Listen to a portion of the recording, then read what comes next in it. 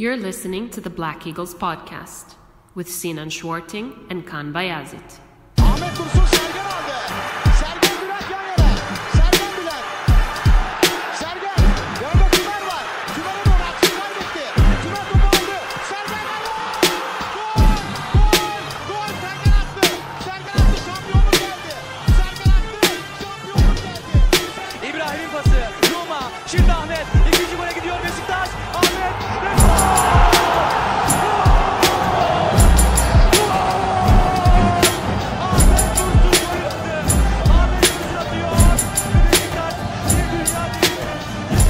Welcome back, everybody. Episode 68 of Beşiktaş International's The Black Eagles podcast.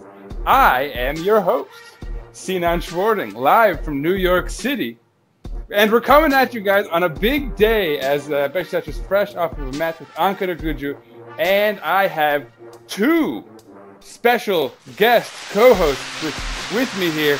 One of them coming in from somewhere near the border of Canada and the United States, Evran Akman, and the other one, everyone's favorite co-host and mine, Kaan Bayazit. How are you guys doing? Round of applause. We'll start with the senior most favorite, the leader of this whole operation, Kaan. How you doing? Yeah, take that, Evran. I'm the favorite, man. This is take three, so we're working on this.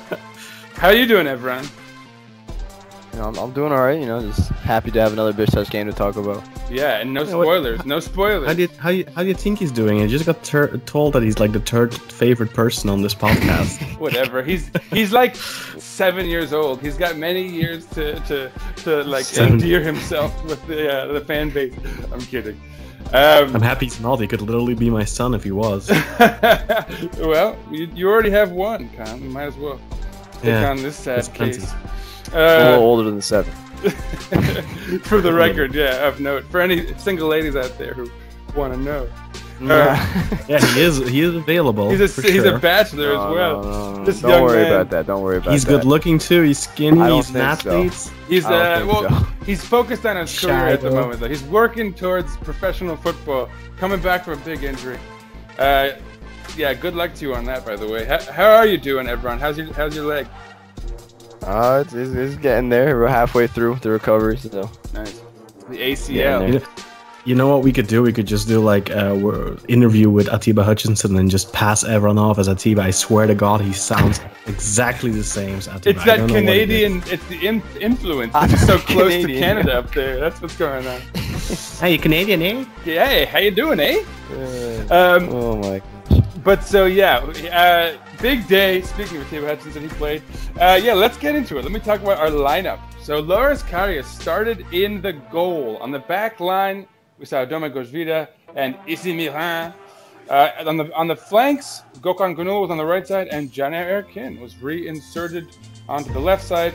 Dorukhan Tokuz and Atiba Hutchinson were on the back of the midfield with Adem Ljajic in the number 10 role.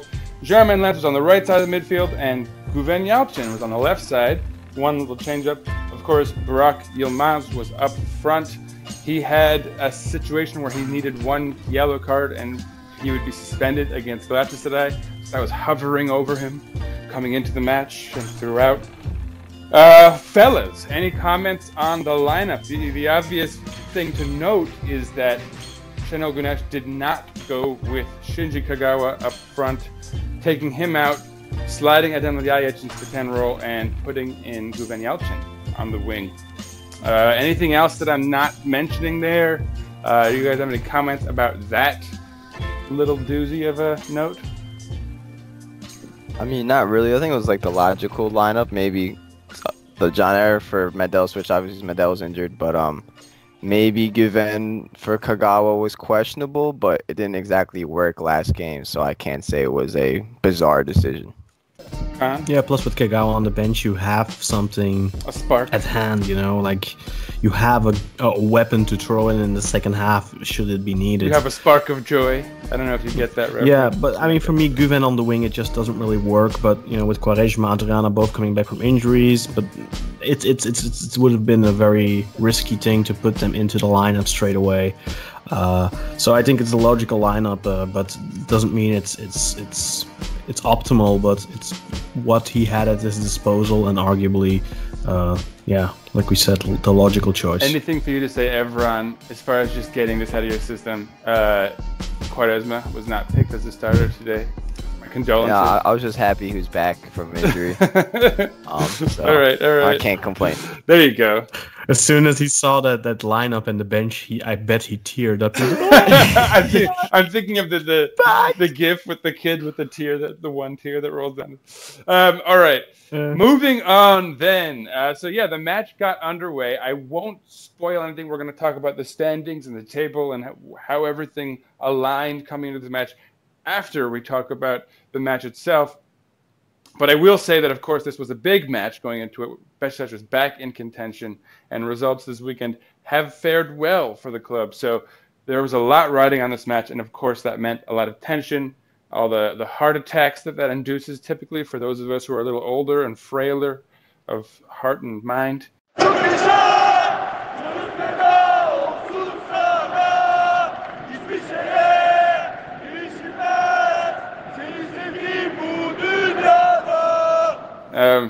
But yeah, anyway, with all of that said, Beşiktaş settled things down, settled accounts rather quickly. In the 8th minute, Burak Yilmaz struck a nice little pass from Güven Yalçın.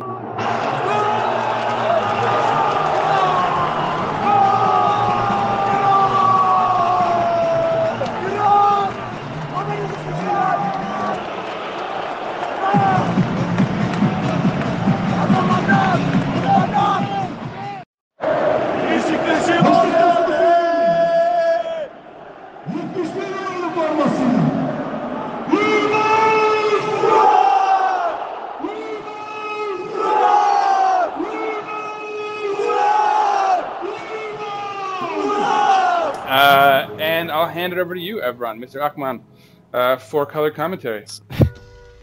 So Güven picked up the ball in the center circle. He, hit a hard pass out wide, kind of like threw down the line to Burak. He was one-on-one with the defender.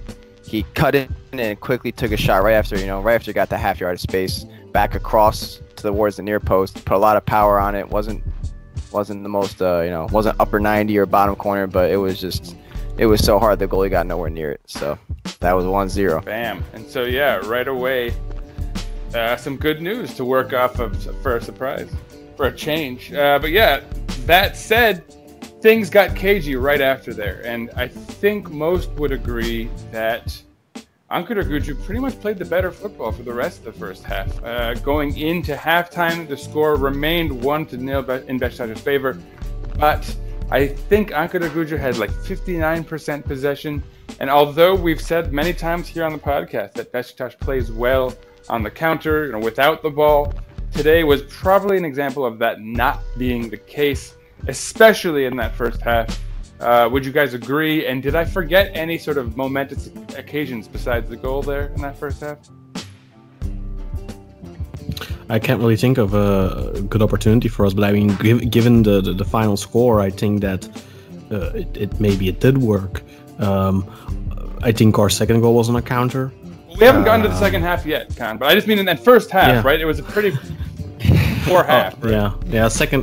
First half, very poor. Yeah, probably the worst we've played all season at Vodafone, and that includes the one against Antalyaspor, I'd say, where we were abysmal too. But we were blown away in the first half by Ankara Gücü. It was a wonder that we were in front at halftime, and I think if any team was ever deserving of being in the lead at halftime at Vodafone, it was Ankara Gücü today. Yeah, I would have to agree. And Karius came up with a few saves. I think bigger ones later in the game actually, but we'll talk about that. Everyone, any comments from you? Are the first half? I feel like the two wingers for Ankaragücü were causing a lot of problems, especially in the first half. You want to give them a name? Put a name on them. Hadi Sako on the left and Tyler Boyd on the Put some right. respect on their names. So yeah, Boyd especially was great again, and he's been great ever since joining them in the winter. Him and Orgil have had a really good impact on Ankaragücü's performances. Orgil's kind of faded away a little bit in recent weeks, but Boyd has just been kept on going.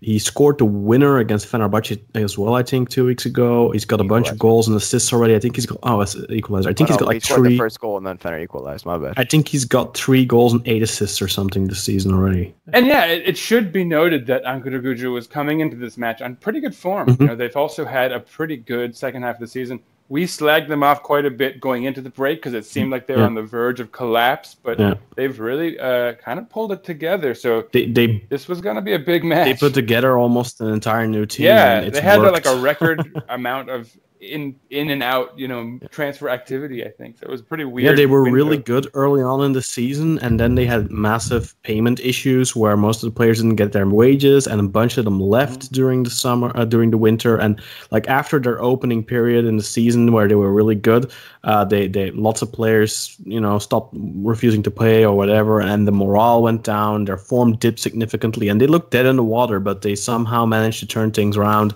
And they got some really quality players as well. But I already thought at the beginning of the season they had a decent side on paper, with El Kabir. And if you remember, we beat them away as well. But they gave us plenty of trouble there too, if I'm not mistaken. We just were very efficient there. It was one of those games. But anyway, excuse me. But anyway, back to the match at hand. Going into the second half, Beşiktaş, you wanted to see them come out with a different kind of energy, a different kind of soulfulness to their play. And sure enough, the game still didn't necessarily break Beşiktaş's way decisively, but things looked better. I remember commenting immediately that it looked like Atiba Hutchinson had woken up because he had a pretty poor first half. And Atiba's kind of like one of those guys at the heart of the team where he might be a kind of indicator. And sure enough, in the 52nd minute, EC Milan got himself a silly yellow card pulling on a guy's shorts. But only 2 minutes later, Beşiktaş would strike again. This time it was a clumsy goal, but hey, we needed it. Domagoj Vida scored.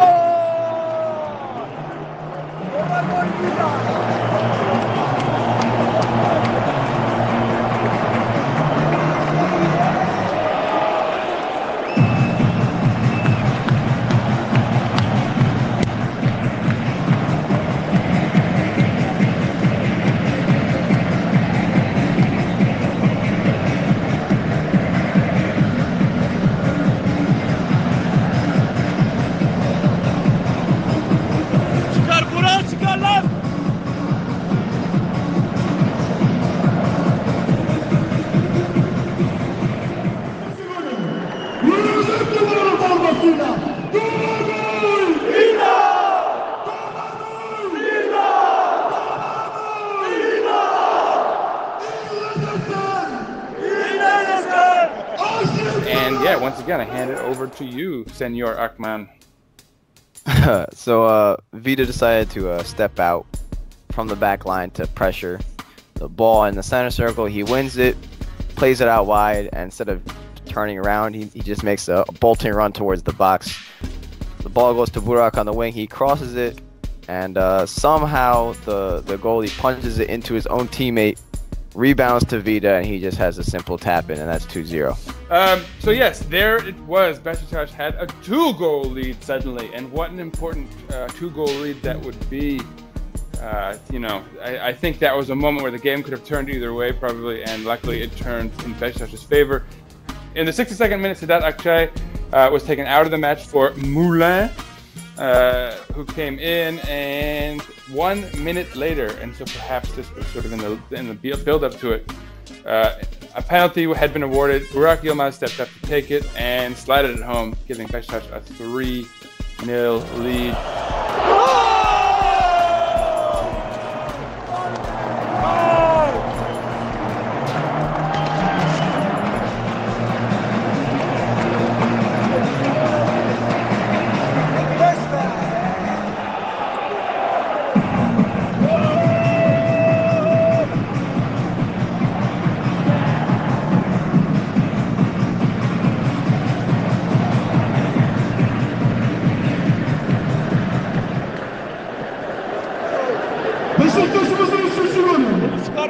71 numaralı formasıyla Yıldız Vural! Yıldız Vural! Yıldız Vural! Dünya gibi büyüklere! Akman Bey, what do you have to say about that goal? In fact, why don't you describe how the penalty had been created? So Atiba kind of like rushed into the box, and as he was receiving, he went to, turn back, and the defender went to win the ball, missed the ball, and just swept both his legs from under him. And the referee had no doubt about it and pointed right to the spot. And then on the penalty, Burak went right, the goalie went to his left, same direction, but it was too well placed for him to get. Indeed, yeah, he actually went the right way. The keeper was sort of sneaky, moving back and forth. I actually thought he might be going the wrong way at first. Yeah. In the 64th minute, we shouldn't right forget after, though, right before that, what happened right before that, or are we gonna mention it after? What happened right before that? The red card, where the keeper just takes out Lens outside the box. Yeah. Oh, that should have And it been was, red card. quote unquote offside, but very clearly not. Yeah, that was terrible. Very That was clearly terrible. onside. Even Yeah. the line that they showed. So I wonder what those guys in the VAR bus are doing, because that was clearly 100% onside. I think Burak And was. wasn't it Chunate Chakir in the VAR? Yeah, I think Burak was That's off, no was, good. was in an offside position, but the ball wasn't played towards him. It was clearly played towards Lens. That was not offside. Should have been a red card for Altai. That's like 1 or 2 minutes before the penalty. It should have been a red. Yeah, I do remember that. Straight red. But then, yeah, like the football gods smiled down on us after that. I think we got the penalty right after. It was like, come on, you can't do that. That was too blatant. But anyway, right after that goal, Shinji Kagawa came into the match for Guven Yalchin. So the Japanese attacking midfielder entered the match, putting sort of disarray to the whole tactic. Did Adem Liajic slide out to the left side at that point? Yep. Yeah, right. Because there would be more action after that anyway. But yeah, in the 65th minute, Alihan Kubalas came into the match for Kulusic. And in the 66th minute, Kitsu got himself a yellow card for them. In the 68th minute, Sako. In the 70th minute, Janer Akin got himself a yellow card.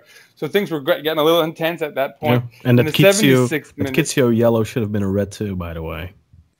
That was that assault. that's right. That was the Yeah, nasty. the two-footed, Yeah. Two-footed fine. stomp almost. Yeah.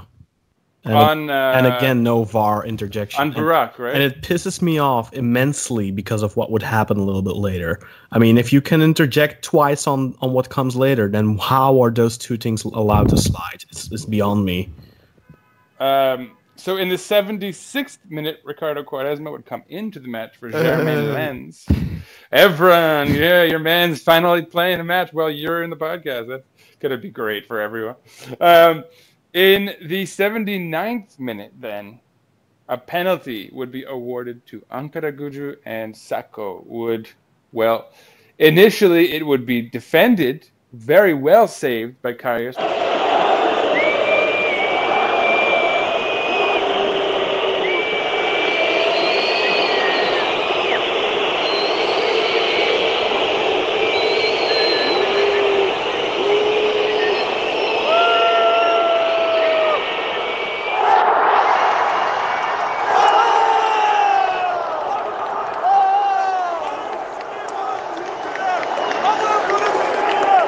Penalty missed by Ankara Gücü. A poorly taken penalty, if we're going to be honest. But he saved it. It would be called back because Domingos Vida stepped over the line, supposedly. And then on the second go-around, Sako would... Or actually, the first time it wasn't Sako who... It was who Tyler had been Boyd who blocked. took the first one. Yeah, it was Boyd who had been saved. And then Sako put the second one away, making the score 3-1. Ankara Gücü getting on the board. Give us the color commentary, Akman-san. On the whole situation. Yeah, how the penalty was created, dubiously. And So then, the- of course, the whole damn thing. Yeah, the penalty was just, I don't really think anyone knew what was going on. Maybe I just lost concentration, but all of a sudden I saw VAR review and Halil Miller was sprinting to the sideline. I was like, what the hell happened? And then as the ball was bouncing or going over Pajdan's head, it just about flicked off Atiba's elbow. Just Did it? about. Did it? It, based on the slow motion review, you could see a slight touch. But in Yeah. live See, time, the thing it that didn't the look like problem it. the problem I have with it is that the ball didn't, like, the rotation wasn't impacted. It did tweak a little bit. I mean, I Did it? saw it. Maybe I missaw it, but clearly, if me and the referee, I guess, saw the same. very, slight very, spin. very slightly. Yeah. It grazed him. It must have touched the fabric on no, seriously, the fabric on his Yeah. sleeve. And in the replay, it almost kind of looks like he does it on purpose, but it's super slow motion. Yeah. You cannot go off on that. That is not, for me. That's not a penalty. Sorry, that is unintentional handball. That's just Atiba running.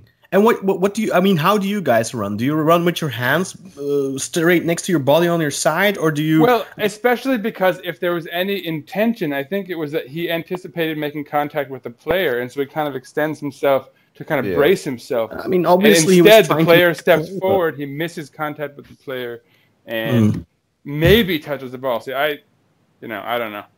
He touched it, but it was a super soft penalty, especially given. I mean, you can't say, okay, this call is wrong, so that one so he has to compensate there. So I'm not pro compensation, but you can't be giving a super soft penalty like this when you just let 2 clear red cards slide. And the first one, okay, that might be a little harsh on the goalkeeper because it's not like a dangerous fall or anything, and all that. So I get that as a referee, you kind of have a little bit, I don't really want to send this kid off, 20-year-old, 21-year-old, whatever. But that second tackle could have been an injury for Burak. He could have been out for the rest of the season, whatever. That's a red effing card, man.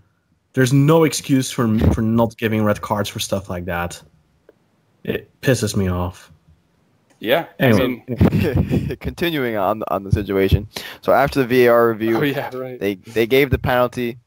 Tyler Boyd took it. Karius saves it, and then it's kind of like a scruffle for the rebound. Somehow they miss again. VAR has called it again to say that I believe it was Vida entered the box. Well, like 6 people entered the box too early, but Vida actually made an interception on the rebound. So I'm guessing that's why they actually brought it back. And then I see. Okay. Sacco took it again, and this time he scored. So that was 3-1 now in the 79th minute. Atiba Hutchinson was sort of resolute in arguing with the ref about something in either the initial call, probably the initial call. Now that we're talking about it, but maybe even in the decision to replay it because he seemed upset about that too. But anyway, yeah, that would be it.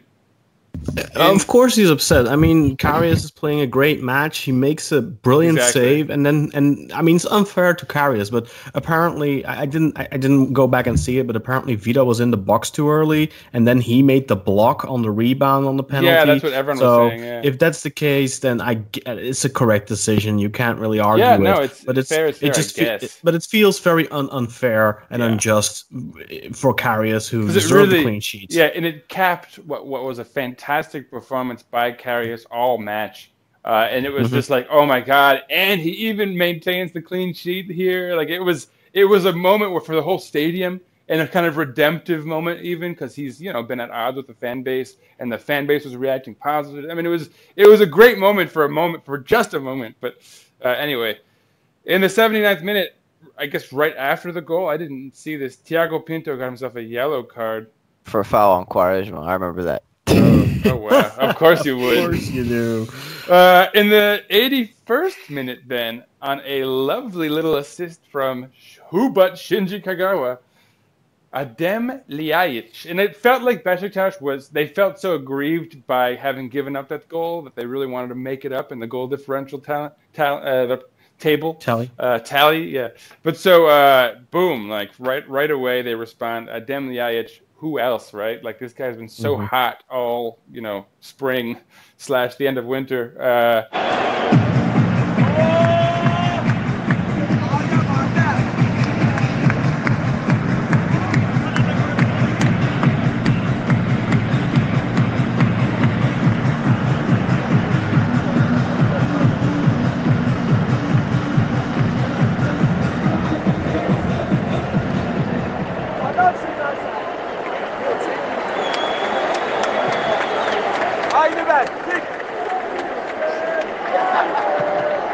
Beşiktaş'ımızın dördüncü golü.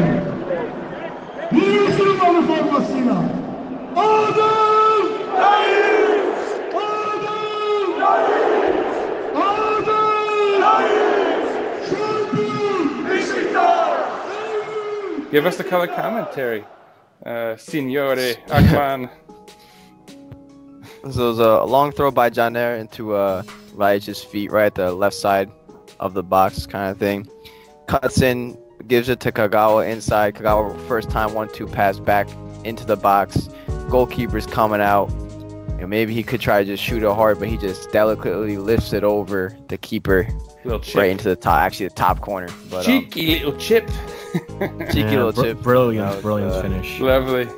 And a brilliant cap on the game. Really sweet stuff. And it just goes to show you once again, good players will find each other on the pitch, but you just need to give them some time, man. Yeah, absolutely. This is stuff that can happen more. Obviously, it's the game is broken open at this point and all that stuff, but you know that there's something there. Yeah. But you need to have some patience and you need to train on it and all that. And Khan, I'm going to hold very- you up because today I really want to do a hashtag Shinji Watch segment because I think we've not done it's been a disservice to our new Japanese fan base.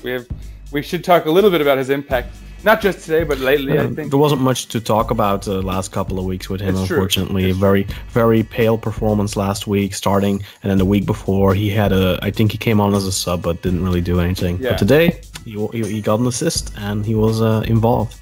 Yeah. In what could turn out to be a very important goal because now we're level on goal differential with Başakşehir. Yeah, and he had a nice long ball up that found Burak Yilmaz. Burak Yilmaz brought it down and then kind of lost it.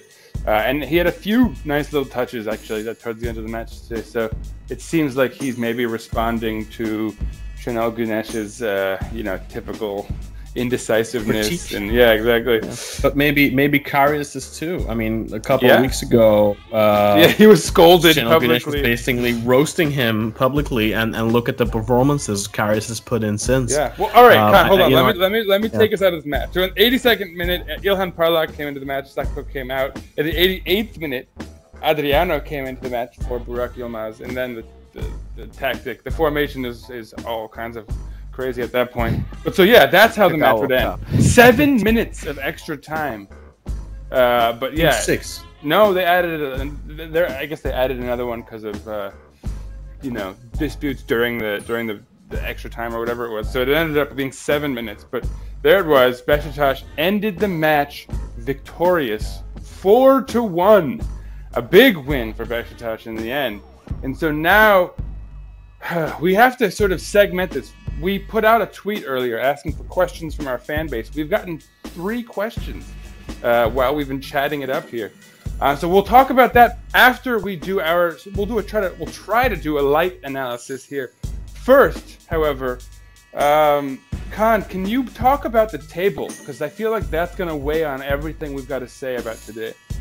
Tell us, and again, I'll do the shout out for you. Khan heads a brilliant podcast with a few other fans of the Turkish Super League, Fenerbahce fan, Galatasaray fan, an assorted array of guys over there. They talk about the Super League every week. Khan, tell us a little bit about your expert analysis for what's going on in the league. Check out Football Alla Turca or at Footy Alla Turca on Twitter. You can find us on iTunes. You can find us on Google Play.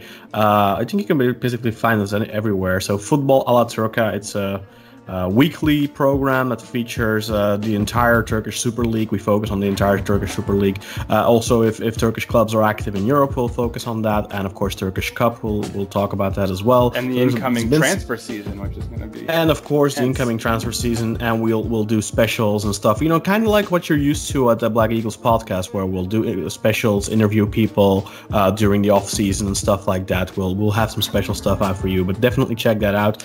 But let's get to the table here, and the reason Sinan has been saying, and the reason as well why we've kind of been jubilant throughout this episode so far, and the reason why Sinan said that this was such a big match for us is because the unthinkable happened on Friday.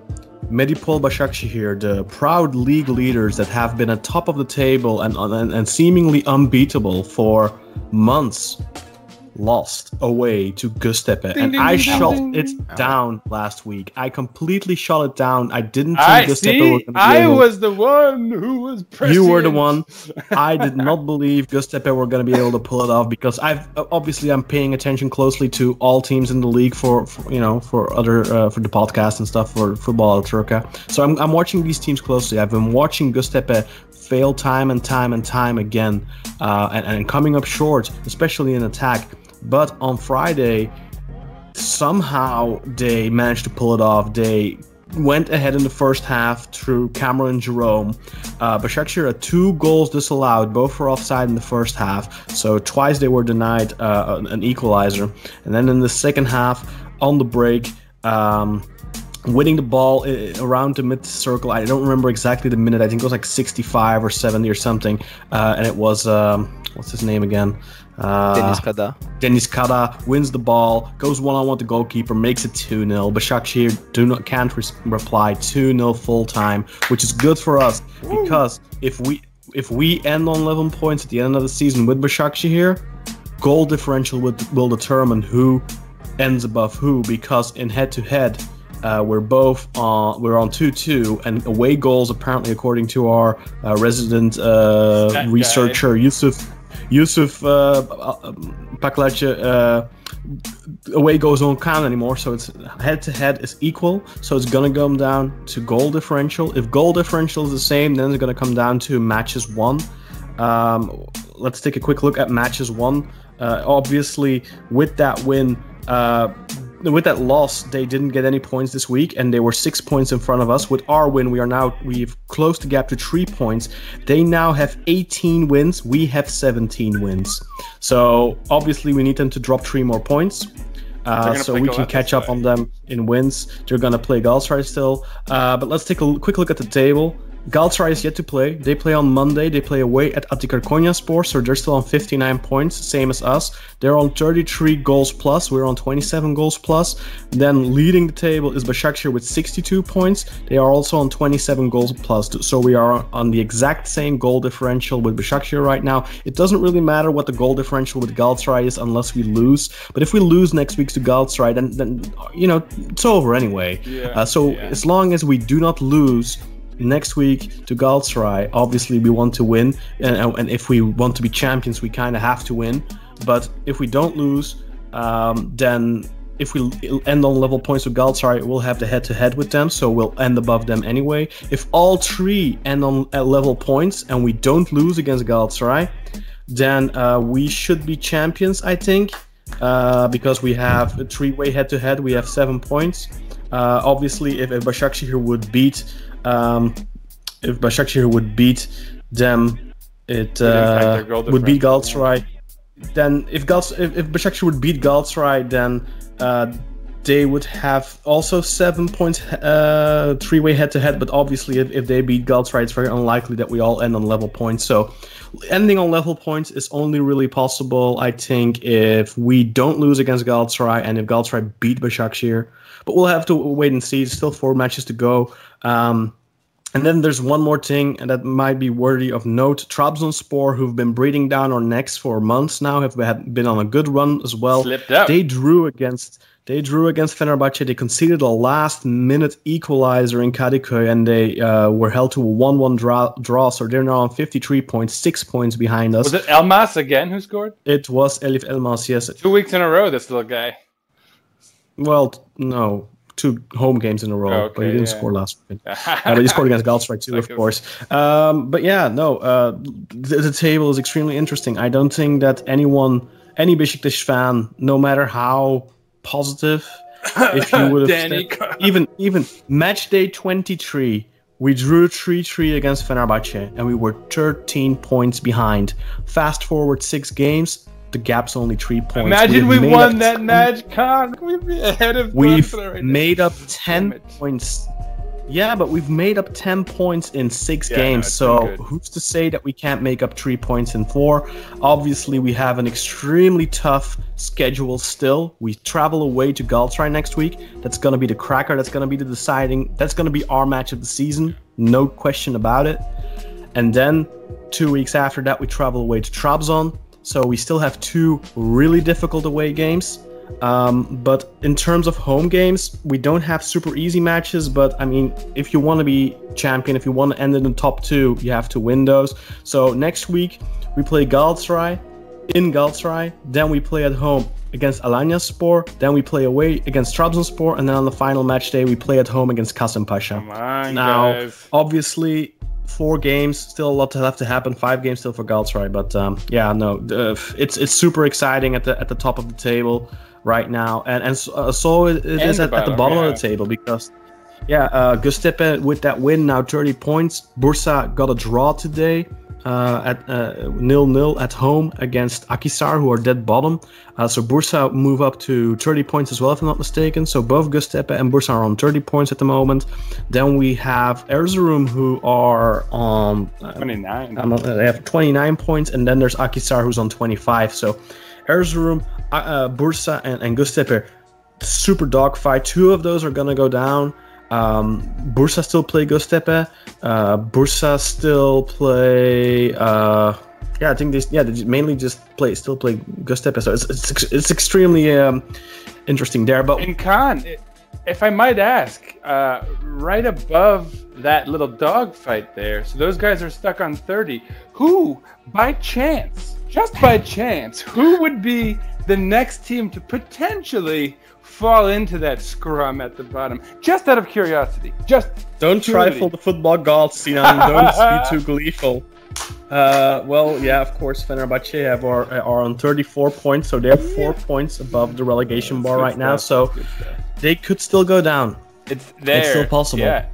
And of note, Ankaragücü is only 2 points above them. They're 6 points above the scrum. So if things collapsed after today, it could. But we've said this. They've looked better of late. They should probably get it back together. Okay, so let me quickly talk about today's stats before we dive back into this match, and we'll kind of do a quick analysis before we get into listener questions. We have quite a few, some fun ones. So statistically here, Beşiktaş was not dominated, but they were on the sort of losing end of a lot of the major stats. Ankaragücü had 15 shots to Beşiktaş's 10, though only 8 on target to Beşiktaş's 5. Possession went towards Ankaragücü at 55%, 45% for Beşiktaş. That actually was better, so that there was an improvement in the second half, because in the first half it was even more lopsided. Passes completed 400 by Ankaragücü to only 342 by Beşiktaş. Passing accuracy 77% by Ankaragücü to only 70% by Beşiktaş. Perhaps an issue. I'll mention that there was one of the questions posed by one of our followers actually pertains to that, and so that's make a mental note of those stats. Fouls committed 18 by Ankaragücü to 15 by Beşiktaş. 3 yellow cards for Ankaragücü, 2 for Beşiktaş. 3 offsides to 1. Ankaragücü was offsides more. And 9 corners for Ankara versus 2 to Beşiktaş. So, again, the stats would suggest that Ankaragücü largely controlled this match. Now, Evran, I hand the mic to you. What do you think? What do you think those stats say? Well, I think it was a lot of those stats. It's like when you're chasing that first goal, that's where Ankara really generated most of their shots and their chances and their possession was from the kickoff up until I'd say the second Beşiktaş goal. Yeah. They were still pushing after that, but they weren't as necessarily in control as they were before. Yeah, they were dispirited. So they kept pushing, but they couldn't get that first goal. They had a couple decent to good chances. Nothing like, you have to score that. But they had shots from distance. They had, headers from the top of the box, things like that. And Karius was on top of all of them. Yeah, and Karius did have maybe 4 really good saves today. Yeah, he had several good saves. But for like an away team in Vodafone, they play, better than you would expect just overall in general. Because even when we used to, back in the day when we played in Europe, not too many teams would come to Vodafone and possess. Obviously, we're not as good as we used to be, but for a small team or smaller team, they did very well. But I think if they scored that one goal, let's say to make it 1-1, you might not have seen that sort of the statistical discrepancy. It might have been more even. Yeah. 'Cause I think Yeah. as they continued to push and not score, they kept racking up shots. Sure. Yeah, and a big credit to that Domagoj Vida goal really did turn the game in our favor. I think that was a sort of decisive moment, maybe. Khan, do you have But any it should notes about the also- stats? Yeah, I think you should also mention, though, I mean, even before we scored, they were already putting us under a tremendous pressure. So Yeah, I don't know if an equalizer would have changed that much. I think they had a game plan, and that game plan revolved mainly around attacking. They were playing very positive football. They came to play, and I don't necessarily think that it would have changed had they gotten that equalizer.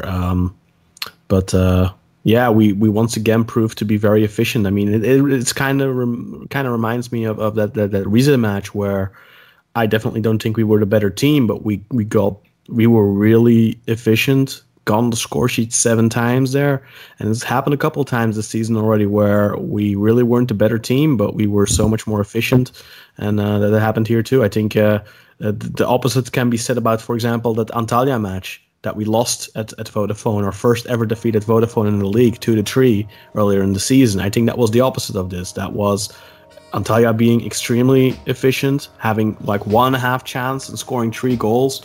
But this was not that Ankaragücü, like everyone said, they didn't have like a plethora of great scoring opportunities, but Karius definitely had to make some very key saves at 0-0 and at 1-0. So he was very important, and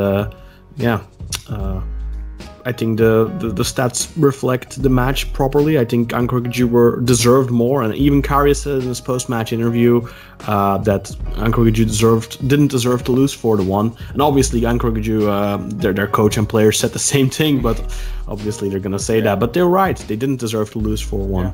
Yeah. It's hard to argue that point. I mean, all right, so let's just cut right into this now. As far as analysis goes, I think one question in particular from the listener is going to steer us a little bit there. First, let me quickly, just to move things along, let's just go over quickly who our highlights and lowlights would be today and see where that takes our sort of overall analysis. And so, Khan, because I was giving the mic to Evran a lot last week and letting him go first, I'm going to let you go first. For you, Khan, who was your man of the match? Karius. Yeah, I was hoping you'd say that. Nice. Any comments to come with that? No comments. He kept us in the match. When we were struggling, he's one of the main reasons that we got the 3 points today. It's he had a fantastic game, and he made the saves when he had to, at crucial moments. And he's the reason that we won 4-1 today. We could have lost this match, and Karius is the reason we didn't. Not just him, obviously. I mean Burak. But Karius is my man of the match. Yeah, I like that. I think, there are probably some more obvious choices, but Karius certainly played a very vital, pivotal role for us in the kind of game where, things could have gone very differently, as Evran alluded to a few times. That was vital. He was a vital part of that. Evran, what do you say? Well, I was thinking about picking Karius, so obviously I'll pick someone different. I just want to comment that, although I don't think any of his saves were, super impressive, where, I'm like, wow, how did he save that? I think there was a lot of those saves that Tolga would have just stood there and be like, damn, I could not have saved that. That was just too well placed. I didn't want to be mean, but I was going to call out Tolga, but exactly. There's kind of one of those games where it could be 4-3 late, and they might grab that equalizer because, the penalty was. See Tolga sitting there, really standing in his place. The penalty was great, but also there were 2 where he really had to dive and reach, and he did very well. Yeah, there were a couple. That long shot from Sedat that wasn't too difficult, I think, but there was one that I thought to myself, "Wow, he's saving everything today." I just can't remember what it was, but same. I really had that feeling today. It was late. It was after he'd had a couple saves that were kind of nice, and then there was an additional one, which is actually the most impressive. But you kind of get lost at that point because there had been a bunch. But so everyone, totally. Who? Yeah, who's your man? Who's your man of the match? I think it's got to be Burak Yilmaz, just because how poor we started the game, and then he basically, our first shot, maybe our first time we actually cross to the final third, cuts in and smacks one home from outside the box. Then definitely that first changed goal the was game in so our class. favor. I He's mean, he putting did the score team on twice, his back. but the Yes. second goal obviously wasn't like No, as penalty. impressive. But you still have to score the penalty. Still have to score it. Yeah, I mean, Yeah. remember that penalty that Olsson missed against Gustepe, and then we ended up losing the match. Was it this season or last season? I think it was this season that we lost in feel like it Gustepe was this this season. season. I know it was this. I know we I think lost it this was. season in I think it Gustepe. was this season. I just don't remember if that was. I think we got a penalty in the 15th minute. Olsson stepped up, missed it, and then we ended up losing the match. I don't remember if that this season or last season. I don't remember if we lost last season in Gustepe too, but we definitely did this season. So I think it might have been this season. So scoring penalties, especially at crucial score lines. I mean, when it's 3-0 already, scoring a penalty is not that important. But when it's 1-0 or when it's 0-0, scoring a penalty is important. Obviously, his first goal is far more impressive than the penalty. But he's been putting the team on his back the entire second half of the season, and he's dragging us across the finish line. 11 goals in 13 matches. Sorry, it's incredible. I mean, Benjamin Button, man. That's all I gotta say. Keeps getting more efficient. It's kind of crazy. I think I said something like 10 goals in the entire second half of the season. That would be a success, but he's already at that, and there's still 4 games to go. And if he stays healthy, God willing, and I'm not a believer. I'm not a faith. You're not a believer, yeah. I'm not a man of faith, but I'm gonna use that sentence. Something I probably never said in my life before. But God effing willing, he stays healthy and he keeps on scoring, because if he does, Sky's we don't the know limit, where we eh? can end. Yeah, the sky is the limit. And honestly, I think I'm not gonna speak about it. I don't want to jinx anything. Yeah, stop. I'll Well, say one it thing I will after. say is that in the off season, I think we have to have a debate with you versus one of the twins about Mario Gomez versus Burak Yilmaz, because those guys are like standing heavily, and I think it'd be fun. It'd be an illuminating discussion. I think everyone Anyway, knows that I'm a huge Mario I know, fan. and that's why it'd be a great conversation. But depending on how the season ends, But that's I why, mean, yeah, we have to see. But all right, I mean, I wanna move depending on things how along. it ends, there shouldn't be a discussion. I don't think you can have a discussion if the season ends in a particular way, because then there's just no, Yeah, I mean, it's yeah, we'll talk about that when the time comes. But I don't even really want to do a low light thing today, because it's Yeah, Najib improper. didn't play, so. Yeah, Najib didn't play. Who are we gonna? I mean, okay, just a few notes. Atiba was a little bit reticent, slow in the first, The entire 50 team. minutes.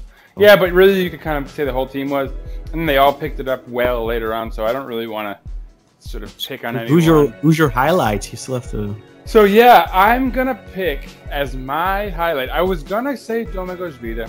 The goal was big, although it was a clumsy one. Not very, but he's just been so key on the back line for so long now. Adem Ljajic also always clutch, always a contributor.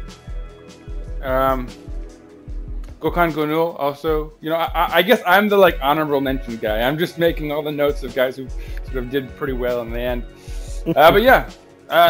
Between those three, I think you could probably just take your pick, but you guys got the two main ones for sure. But let me move on. Now, let's move on to these questions, because there's one in particular that I really think is a good bridge between analyzing today's match and beginning to discuss this big derby match that's coming up. Jesse2, who actually has already come in with a question previously, at Nesai Trien, Nesaitrien, asks, I'm gonna pose this to Khan first again. How do you comment about, he says, can't keeping ball, I'll sort of edit a little, about the fact that Beşiktaş can't keep the ball in the middle of the field and their low passing capacity, or I suppose he means their lack of efficiency, especially today, and lack of completed passes in general. It says next week, so how will this affect the derby next week? Maybe this style of play. Is it something that's negatively going to start carrying on and becoming a persistent problem? I guess is what he's asking. What do you think, Khan? Firstly, is he correct to say that the team can't keep the ball in the middle and they have low passing capacity? based on today? Before I answer his question, I do have to give you a mild correction on your pronunciation. I'm sorry. Je sais tout. Oh, I say everything. excuse me. It's not, yeah, well, you say je sais tout, and that means I say you. Oh, I see. So yeah. Okay. No, but well, I think we kind of discussed that last week already. I think I asked a question to everyone last week. Would you say that we're more a reactionary team this season? And I think everyone confirmed what I was already thinking. We are. That's partly because of our less dominating play in midfield. I mean, if you go back to the 2015-16 season, in which I think we had an incredibly dominant midfield with Ozan, Sosa, and Atiba, a midfield with at least Ozan close to 85% passing accuracy, Atiba close to 93, and then Sosa was lower, but he took a lot more risks, so 78 or so. But we had the ball a lot. We had probably around 60% on average of ball possession that season. We were a team that really had the ball, ticked it around a lot. I think we've kind of slowly been morphing more and more into a reactionary team a la Real Madrid the past couple of seasons. I think the first half of the season we didn't really have the tools for that because we didn't have Burak Yilmaz, which has been key. It's not necessarily a positive thing, obviously, as Beşiktaş and also as Real Madrid. There's a reason why Real Madrid won the Champions League 3 times in a row but couldn't win the league. When it comes to league football, when you are the favorite, you obviously want to be able to make the game. Yeah. And I think it's more difficult when you lean more on reactionary football. Now, in this final stretch of 4 matches, it may work out in our favor, but we have to work towards next season. We have to implement a new player somehow. We have to improve that midfield. We have to be able to play different sorts of football. Right now, I think this is the only thing we can really effectively do and do it relatively well. I think next week, again, this could be favorable for us.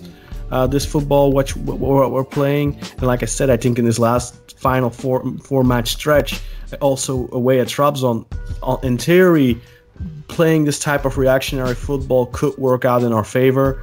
But in the long run, we're going to want to change things up. I think we're going to need some transfers in midfield. I think we're all fans of Dorukhan, but we'll have to wait and see if he can fit into a midfield that plays dominant football. I think Atiba is slowly but surely. I mean, he's still playing at a high level at this point, but we're going to have to replace him at some point. And I think the main reason we're not playing that type of football anymore is because we don't have a midfield playmaker anymore. At least not a deep laying playmaker like Ozan was. Yeah, Ozan, wouldn't it? Yeah, that's the thing. I think we're missing that factor, that type of player to play that type of football. And I think with Atiba and Dorukhan, it's a lot more difficult to play that type of football. And so, do you see that? How do you see this impacting the game against Galatasaray? No, I think against Galatasaray, doesn't really matter what happens tomorrow. The pressure is going to be on them more than it's going to be on us. They're going to want to make the game. They're probably going to have most of the ball, and we're probably going to play a little bit more reactionary anyway. So I don't necessarily think it makes a big impact. I don't think we have to go there and dominate possession. And I think if we do that, I'm not saying we should lean back and try to counter. That's not what I'm saying. But I don't necessarily think that we need to win midfield. Well, we need to win midfield, obviously. And that was a big problem in the first match against Galatasaray. I think Fernando was really bullying Atiba in that match. So it could prove difficult for us, but I think now we have an axis or a final point, so to speak, with Burak up front. So I think they're going to have to be a lot more careful with leaving gaps in the back, and we're going to be a lot more dangerous hitting them on the counter, or maybe just hitting them from possession anyway. But I don't necessarily think it's going to have a negative impact on the match. I think might actually work in our favor because we've become quite efficient on counters. But it's an away match, so it's going to be tough regardless. Everyone, do you have anything to note on that in that regard? Yeah, I agree with a lot of what Khan said. I think as like we like Dorukan obviously, but yeah. So Dorukan was he was good overall today, but I think on the ball he was a little more sloppy than usual. His pass success or pass completion rate was only 64% today. Usually he's around 75 to 85, that range. Because Tebow was still at 89%, which is a little bit below maybe his 90 percentages, but it was still it's still up there. So I think just in terms of possession that didn't help. But as Khan said, we don't really have that playmaker anymore. Because Dorukan's more of a box to box. Yeah. Yeah, he's not really a deep lying regista, kind of like my man Ozan is. But it's really just a multitude of things. Also, like we don't have Babel anymore, which I understand. He had to go, but he was more efficient, I think, than all of our other wingers at just that link-up play and being patient. As much as I love Quaresma, he doesn't usually show that, and I don't think anyone will say that Lens really resembles Babel in his link-up play. I mean, I know Khan loves him, but I think we can all agree that just a player like Babel is more efficient in that, that tiki-taka kind of play. And Guven certainly isn't. I think Lens contributes more work rate rise, but I mean, in terms of efficiency, you can't. I mean, Babel's clearly better. Yeah, I mean, I feel like you say we had to get rid of him, and I feel like things had gotten fairly toxic, I guess. But I feel like a lot of that logic at that point was like things were collapsing, and we were kind of offloading guys. And in retrospect, we may have benefited. Like we've really lacked a winger this entire second half of the season, so it's been something of a problem area. Although now with Quaresma back, that'll be less of an issue, hopefully. So, but anyway. Yeah, but again, I mean, I don't know if that fits the reactionary football we're playing, though. I think Quaresma is more doesn't really fit anymore because I think he's better when you're playing with an Ozan type in midfield. I think when you're playing the football we're playing. And we've seen like one of those where we got a really good assist against Gustepe. That was like one time, bang, bang, thank you, ma'am. But we don't see that from Quaresma. Usually he temporizes on the wing and he tries to cross it in. He tries early crosses, but that one time, that's like one of the very few assists I can remember from Quaresma where he gets to the back line quickly and swings it in, making it more difficult for the defenders. That's not the type of assist he usually gives, and I think that's the type of winger we need if you're going to have a crossing winger. I mean, we'll have to talk a lot in the off season about our needs and all that kind of stuff. Evron, I'm going to put the next question on you, sir. So Özcan Oğur, our old friend, one of the twins. This is sort of a tongue-in-cheek question, I assume. Will the king execute his ex-subject's title hopes? Evron, what do you think? Oh, I mean, hopefully, I think that's what we're all counting on. Since you're the color commentator, tell us what the hell he's talking about. What does he mean? For those who may not know. Yeah. So, king, people like to call Burak Kral, king in Turkish. But so his ex-subjects being his former team Galatasaray. So I think that was before he went to China. He played for them, obviously. So we're hoping he can go back and show them. So what luckily he survived the day today and didn't get that yellow card that was like hovering over him. And Şenol Güneş was like hesitant to take him out even when we didn't need him out there. So that was like a nervy thing. But yeah, he did survive the day. Khan, what do you think? Do you think Burak Yilmaz puts down his old team? I choose not to comment. You don't want to. No jinx. Jinx free. 2003. I don't want to be negative. It's an away derby. I think we're still we're still underdogs right now. I think so. I don't know. Let's not forget, Galatasaray splurged in the off season, right? Or in the winter break.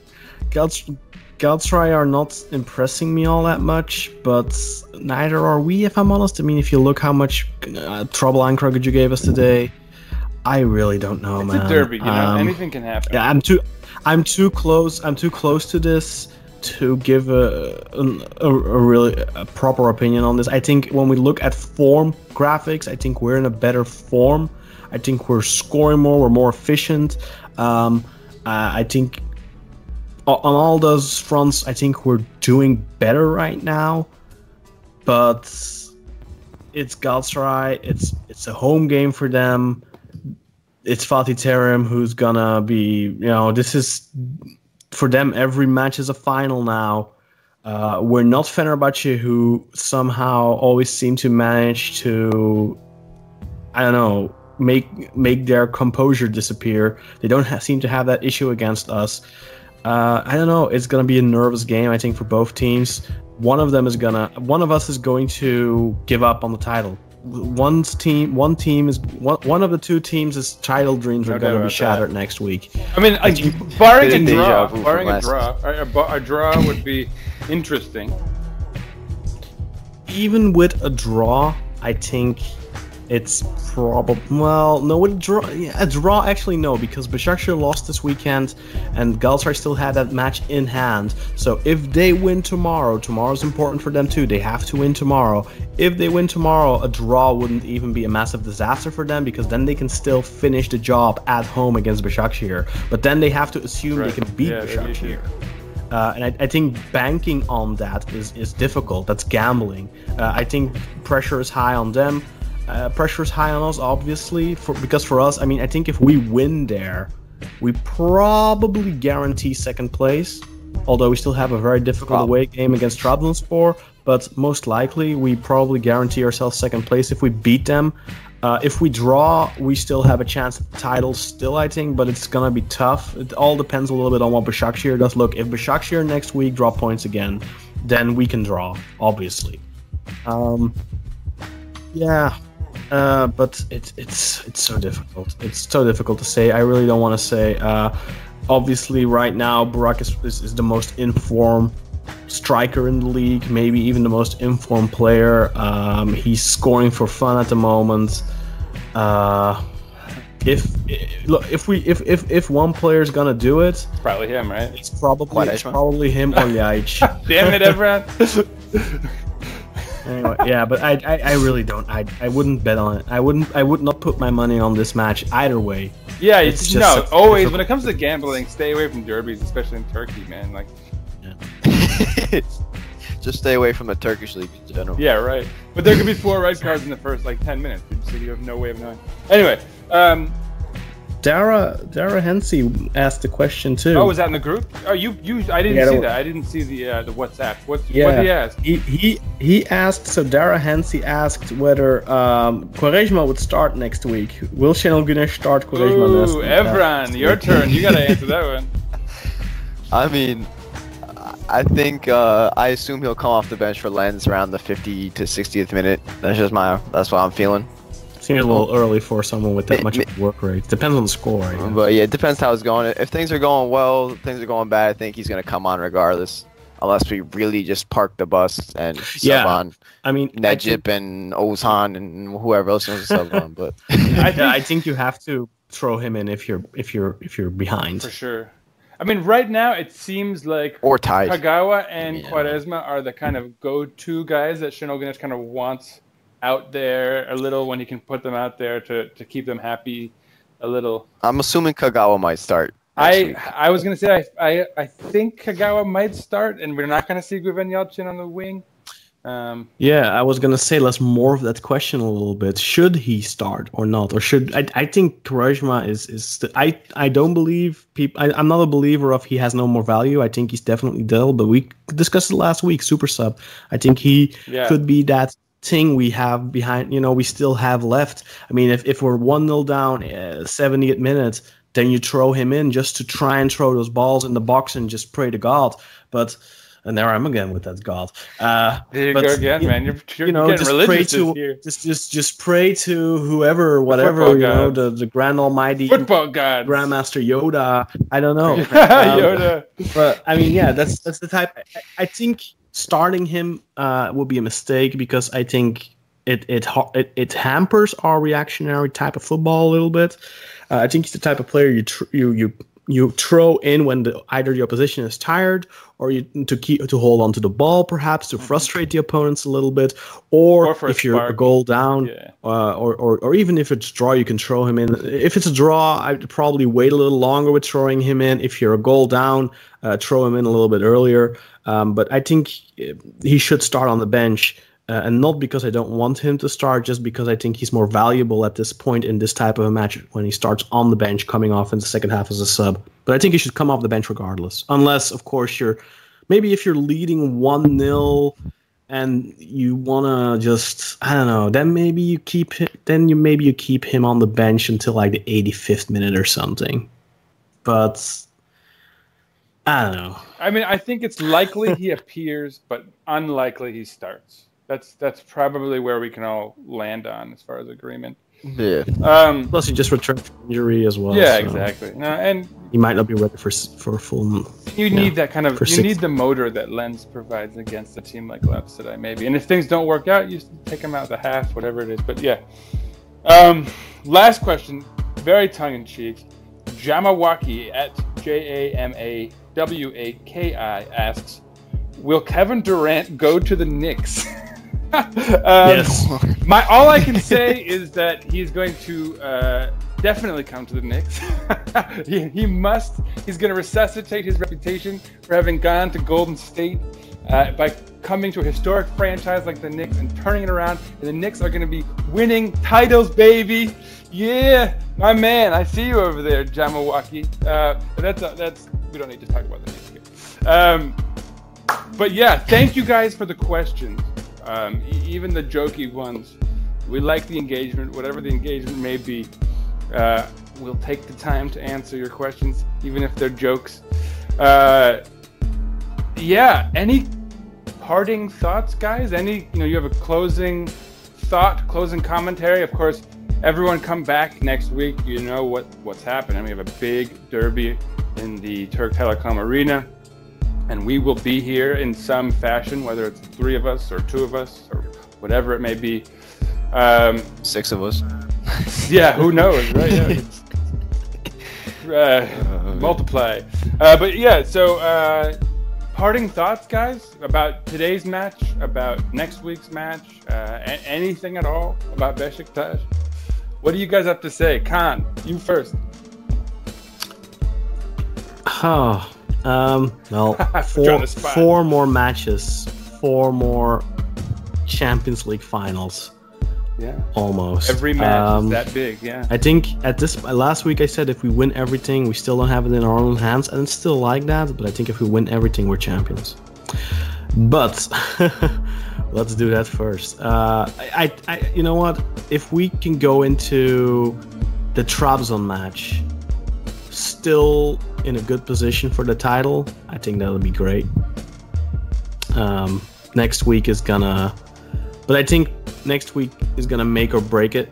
If we lose next week, I think that will probably have a certain effect on the team. The realization will creep in, it's over, and then that might result in a little bit of wavering results. But we're unbeaten in 2019. I think we should not lose. I think we can at least get a point there, and we're definitely capable of winning.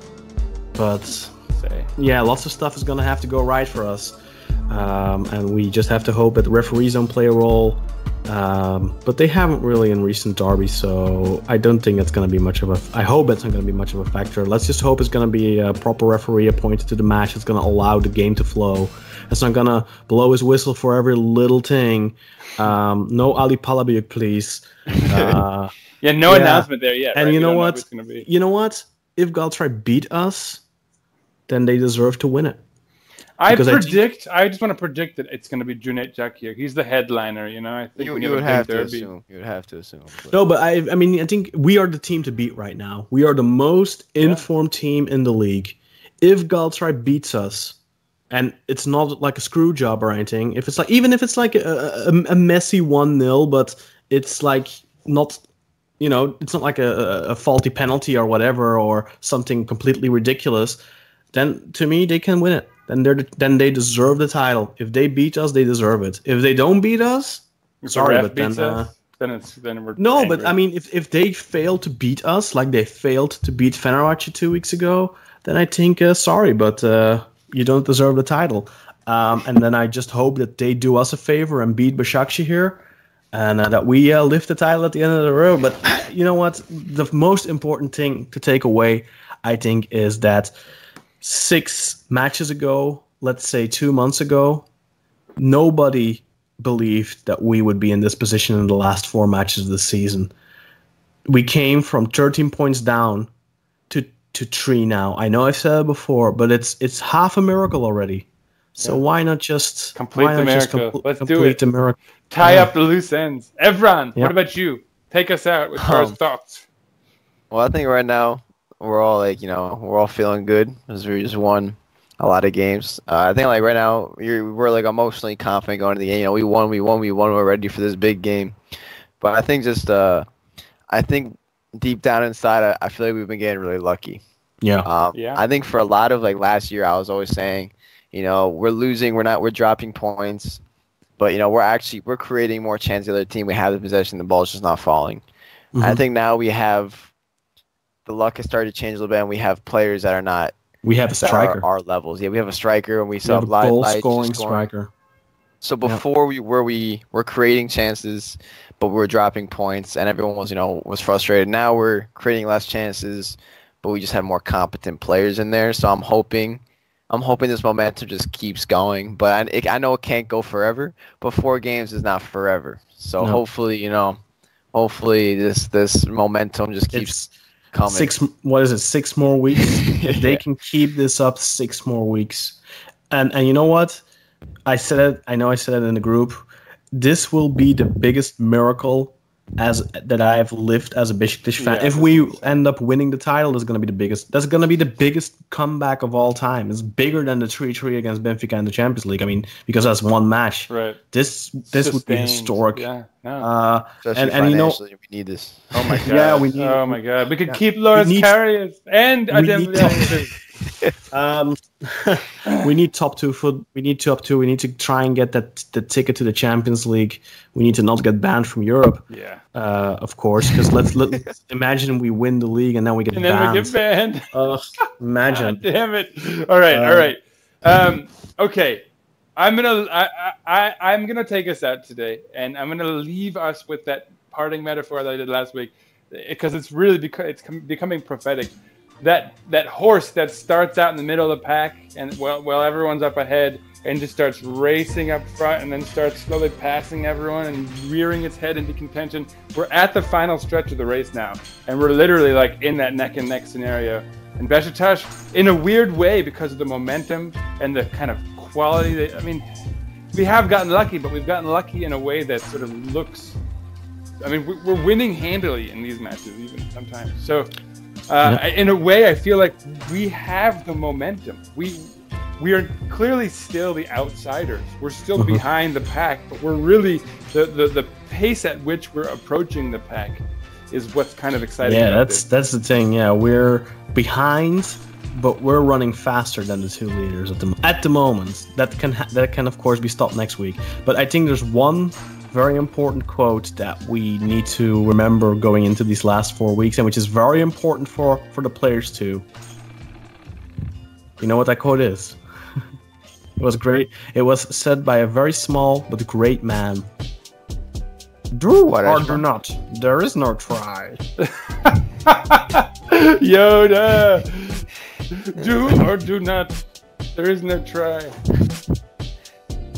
All right, I'm going to take us out. Follow us on Twitter at Eagles_podcast. Follow the mothership, Beşiktaş International, at Beşiktaş_INT.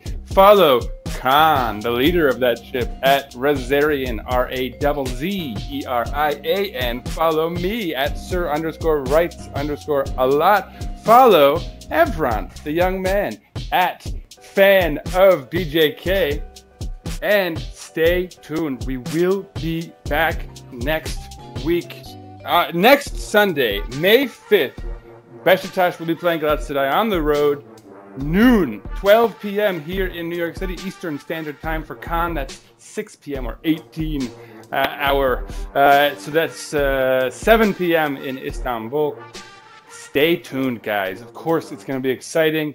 If we win, we can all revile in the joy of it together. If we lose, the haters can come prey on us. You know, whatever it is, stay tuned. Khan, you need to step me up here. We did this awkwardly. How do I close out the episode? How do you Please like, close that subscribe, out? and rate. Yeah, subscribe us. No. But actually, there's one more thing I have to say before we do this. Danny Pierce came in with a quote-unquote question. I did ask for them. He says, "Yes, I have a question for you, mate." Winky thing.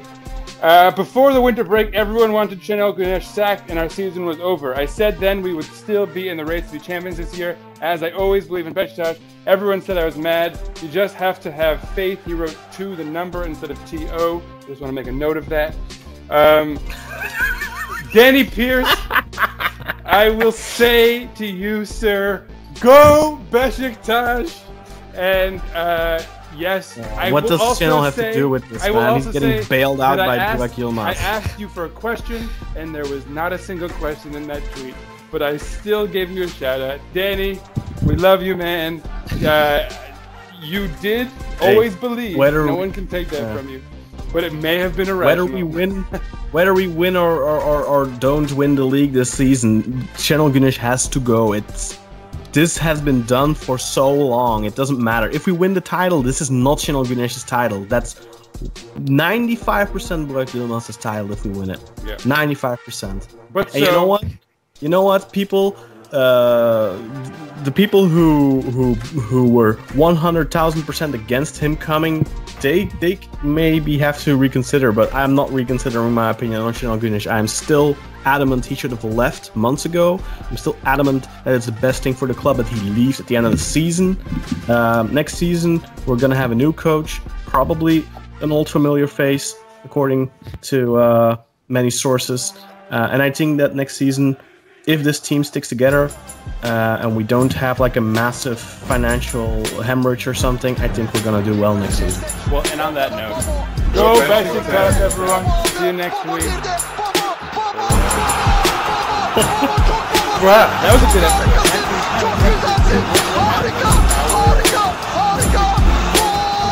Really? What? Felt like we've been going for 2 hours. Because we restarted it, remember? Yeah, I know, but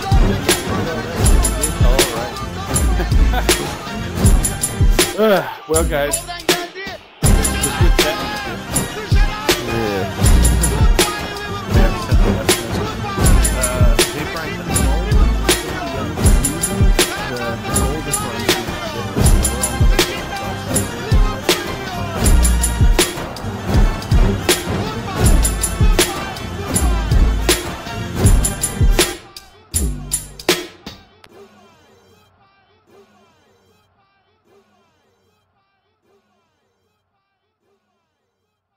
Beşiktaş International hopes you enjoyed this program.